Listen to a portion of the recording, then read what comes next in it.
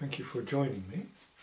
I'm giving a little presentation here about geoengineering, and more specifically about the spiritual side of geoengineering. Geoengineering is the science of altering the Earth's climate.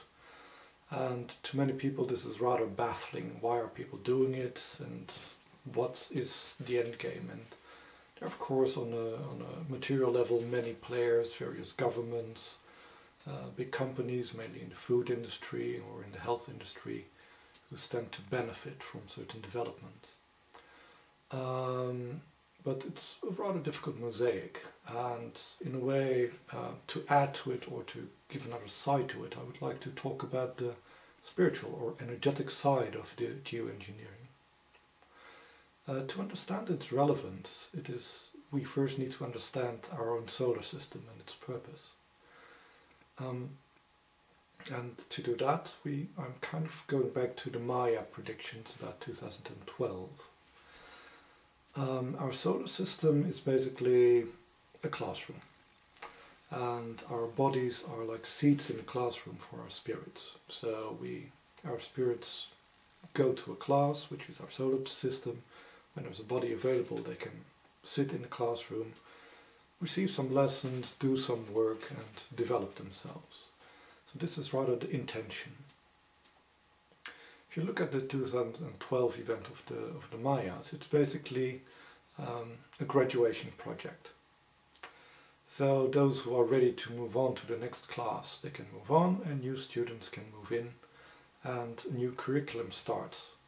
Maybe new things will be taught in the solar system, a next phase of the evolution, not necessarily with the spirits which are currently in the classroom, but there's an opportunity for new students to go in and old students to graduate and to move on. This is rather the intention. You may also ask, how did I get this information? I like to go as close to the source as possible. So as a channel, I basically went looking for the deceased creators of the Mayan calendar and asked them about the significance. And this is what they revealed to me. I know that this is rather different from the popular stories which have been circulating about angels or aliens coming down to save the world and everything being changed and everybody getting new awareness after the shift. These are basically Protestant legends which have been given a little Maya paint. These stories all originated in I believe the 18th century in Protestant US, where a lady had her own ideas about how the Day of Judgment would happen, that God would remove the pure and damn the impure. And this idea, I hope, is incorrect, although quite appealing to many, I understand. It is always nice to have an almighty and perfect overlord taking care of you or rescuing you, but this is not the game which is currently being played on the earth. We have to take a lot more responsibility for ourselves and for our own development. But anyway, lots of people are now realizing that indeed that these claims which originated from Protestant American flows have been proven incorrect. So perhaps now they will be more open to actually find out what was supposed to happen and what is still supposed to happen. When I talked last years to these Maya creators of the calendar, I was rather disappointed to hear I was only the 5th person to consult them directly about this whole shift. So I hope that from all the millions of people who are into this whole shift thing and movement thing, a few more of them will take the effort to go to the source and find out from the creators what exactly it is about, and they can explain it in much more detail than I can, but feel free to ask questions, of course. So for this shift to happen, there are several new spirits who want to incarnate on the earth or to inspire people on the earth. and other spirits whose place or whose role has been served out, they need to move on. They're not allowed to lag or to stay behind. And for this to happen in a smooth way, there are actually two factors which are important. One of them is the energetic circulation, so that indeed spirits can leave this plane and can enter into this plane. The others are of course the graduation projects. So the energy available to the people who are here in their transformation process. And there's a problem with both of these rather important factors, and well, the other factors of course the awareness and determination of the spirits currently incarnated on this planet. So, and we'll go into the first problem. So spirits tend to move in groups, also called choirs or egregores, and they follow a certain path of development. And these groups come and go, and they bring new impulses to our planet, new ways of working or developing. And what we've had in the era which is now ending is that there have been a lot of groups which worked very in a top-down manner. So there were priests and priestesses or kings or queens or anyway some type of government.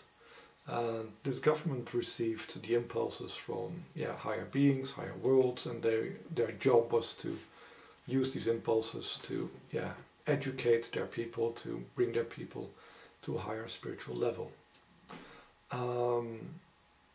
Now the game is kind of changing, because after this period that we should have been fed and nurtured and educated by our betters, we now have to take more responsibility. In the next era we will learn. Era is rather long, so it's about 6,000 years. We should learn how to take our own responsibility, how to integrate all these different societal roles in ourselves. So how to become our own worker, our own merchant, our own king, but also our own priest or priestess. And this is not an easy process, hence also the long period of time which we've been granted to do this. But it's important that we shift to the new paradigm, and this new way of learning or seeing things, this new way of relating to the world around us. Unfortunately, this movement of groups needs an energetically clear atmosphere. And also for the influence of a group to inspire people, we need a relatively unpolluted sky. So there are spirits, they're called spirits of the upper skies or muses, who bring inspiration, ideas and dreams to people. And these spirits, they go from sources where this knowledge is present, which can be holy people, holy sites, or other energetic antennae which receive these impulses, and they move this inspiration to other people who are on the same path but on different locations, who are receptive to them. And unfortunately this spirit population is not doing very well because of the junk in the sky. And by that I don't mean just indeed the aluminium particles, but also the radiation. Because spirits, they also still have vulnerabilities, they can still be destroyed or disrupted. They can be misled, they can be misguided, so you can look at them just like animals who, because of the polluted seas, they beached whales, and similar things as are happening to the seas with the fish are happening to our spirit populations here on Earth. So a lot of the new impulses which are trying to seed the Earth are not being very successful because of this. Another reason is of course that there aren't enough antennae or sanctuaries being built for these powers to really anchor themselves to the Earth.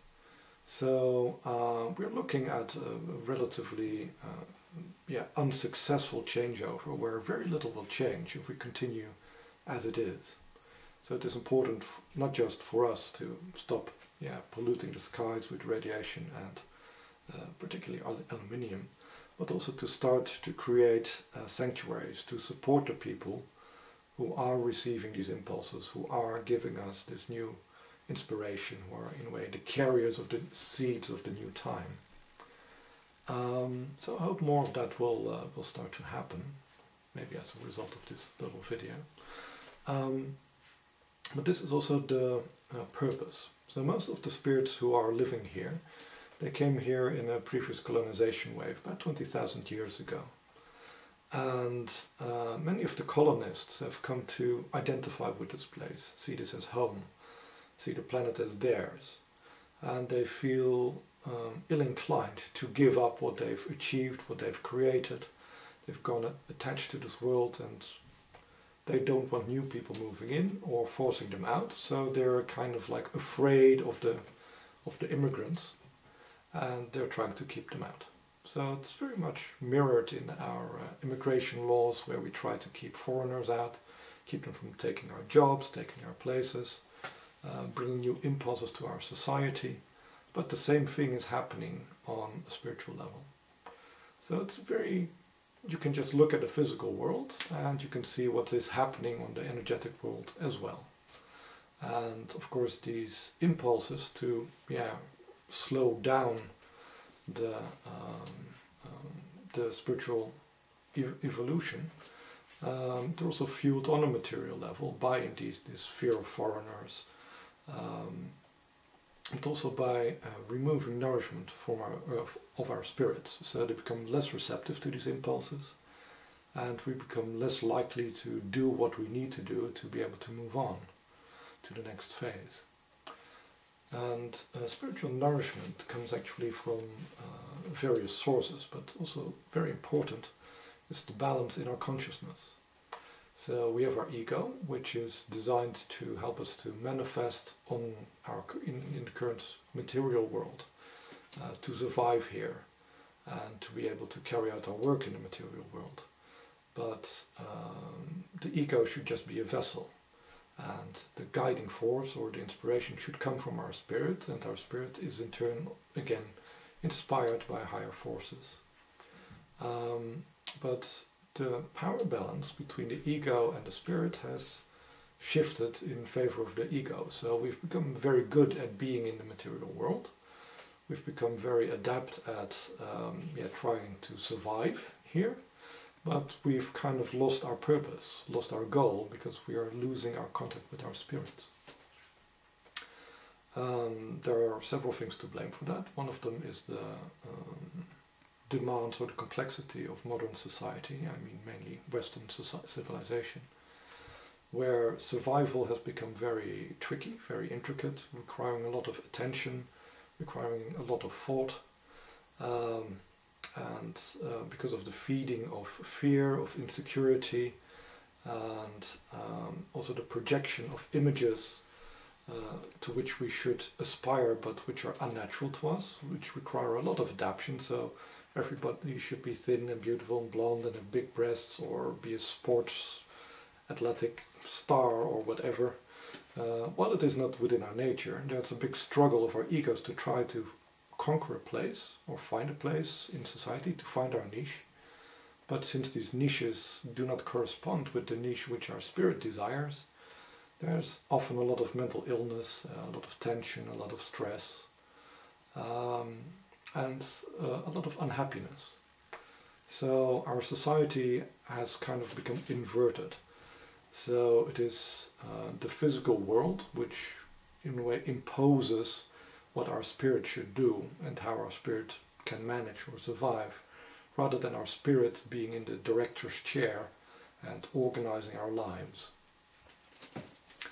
And we see this manifested also in, of course, the current economical crisis, in the political crises in the Middle East, because when people are fighting for food, fighting for their lives, fighting for other things, they have very little time to be receptive to higher impulses. So the pollution is not just on a physical level, but it is also very much on an energetical level. And what is very important is to feed our spirits. And our spirits are naturally fed by being in places or around people who, in a way, radiate this impulse. So if you can find a spiritual master or mistress or a holy site, it is good to spend some time around them. It's also good to spend time with people who have a similar spiritual impulse as yours. So they receive a bit of energy, you receive a bit of energy, and by sharing this energy, you, in a way, create a more rich atmosphere for you. You create a little energetic ecology around you, which will, nourish you, but also the spirits, which are natural, guides to you. And by having, these spiritual get-togethers and gatherings of like-minded people, it's very beneficial to spiritual development. The other major thing, which is unfortunately also decreasing, is spiritual art. Our spirits are attuned to certain vibrations, and every spirit has its own vibrational level from which is most natural to it and from which it draws nourishment. So for some people they're very attuned to colors and they love paintings. Other people are attuned to sound, they love concerts. Other people are attuned to shapes and movement and they love dance. Other people are on a more intellectual level and they like books and poetries and stories and legends. And any art form is fine, but the essence of a good art or a good artist is that it indeed feeds the spirit. So it brings the consciousness to ask questions, to see things in a different perspective, to realize their nature, to see beyond the illusion. And good art does this. So I'm very happy that also in more mainstream movies, like movies by Christopher Nolan, who really explores or helps people to explore the psychological nature of themselves through the heroes depicted on the screen, or movies like by the Wachowski brothers, or brother and sister I should say, who really make people aware of the journey of the spirit, and how it is struggling in its heroic attempts to not to flounder in the strong material flows of this world and the rocky oceans, and to have a good balance between the necessity to adapt to our current society, but also the necessity to change our current society and to make it more attuned to our being. And this brings me to another important reason for the change, because energetically we are being terraformed. We have energetic bodies which have been attuned to like what was the energetic nature of our planet during the last couple of thousands of years. And this was a time where in a way power was very centralized, and there were a few people who could actually share and communicate with other things. The high priest and priestesses, they had telepathic communication, astral journeys. Now we're getting more and more media and internet so that everybody can do this. But it's also important that these things, that the change really happens and that the power really lands with the people, with the individual who is trying to develop. And that we also take this attitude towards each other, that we see we're all individuals on our own journeys and that there are people who have a similar journey to us, so we should travel with them and work with them. And there are people who are going their own way, and that's fine too, just go your own way. But we need something to restrain or remove the old order, or at least to replace it with a more liberal form of order, a more liberal system of policing than there has been up to now. But as I said, we're being terraformed, so our energy bodies need to adapt, need to attune to a new future, to new energy. And currently these things which are being put in our food, are being put in the atmosphere, they also have an energetic effect, especially aluminium. Aluminium is kind of like lead against radiation, but aluminium aluminium is kind of a strong blocker of more high, spiritual energies. Fortunately, there are also metals which are conducive to spiritual energies, like copper, silver and gold. So these are kind of a natural compensation towards against the effect of aluminium on our systems. The terraforming is what you could say a bid. So depending on the energetic conditions of this world, certain spirits will feel more attuned to this planet. So if we turn this planet into a toxic hellhole, there will still be life, and there will still be spirits who come here and who regard it as natural and who will come to live here. So it's not necessarily a bad thing. It just means that, okay, well, that's the way this planet is going to be, or that's the purpose it's going to serve for the next 6,000 years. There are other beings who think, well, it should not turn into a toxic hellhole, it should be a rather nice place, a rather, improved and better version of the natural world which we have enjoyed for the past 6,000 of years. And they're kind of on the other side of the tug of war. So I would say decide for yourself, what type of energetic interaction would you like to have with the world?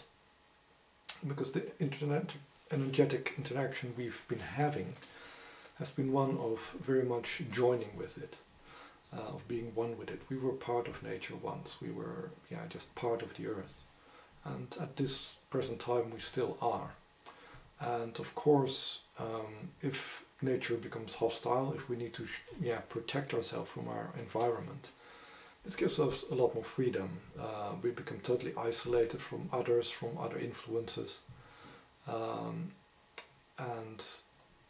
But this freedom comes also with a lack of inspiration, a lack of nourishment, a lack of food. So although we are free in our development, the development will be extremely, extremely slow. It will be a snail's pace of spiritual growth, rather than the rather rapid pace we've experienced over the past 6,000 years. A lot of powers who are really become really attached to this world, to this planet, to their physical bodies. They would like the spiritual development to slow down, so that the more sluggish kind, the more slow students can, in a way, take over the class, rather than the more advanced students taking over. So this is kind of the tug of war between the ones who are more conservative in nature, who say like, okay, we don't want to move on, we want actually to go back to a more primitive, a more slow type of spiritual development, which is more centered on the ego, centered on the self, centered on the individual. And a more rapid type of evolution, which is also focusing on the individual, but rather on the individual as part of a larger system. What are my duties? What is my purpose to other beings? How can I serve them? How do they need to serve me? And discovering your own nature and the nature of others, and seeing actually the divine plan already inherent in our natures, and trying to carry that out as we learn. So this tells a little bit of what is going on the planet. And if you look at it from a spiritual perspective, there's actually dozens of spiritual groups, all trying to find a foothold or make a bridgehead on this world, so that they can help guide us for the next 6,000 years. And of course I have my own preferences. I find some of them more desirable than others. There's also old structures, and I think some of them should go, some of them should stay, others should just integrate into the new system. There's actually a lot of work which needs to be done to prepare our world for the next 6,000 years. And in about another 12 years, the valve is going to be shut off. We won't be receiving new applicants anymore. No new spirits will come to our planet anymore, only by high exception. So then we'll be kind of stuck with what we've built up over the 26-year period that the gates have been open. So we're already past the halfway point. But if I look at the work which needs to be done and what has been done, we're really, really a lot behind schedule. So I hope that more people will stop being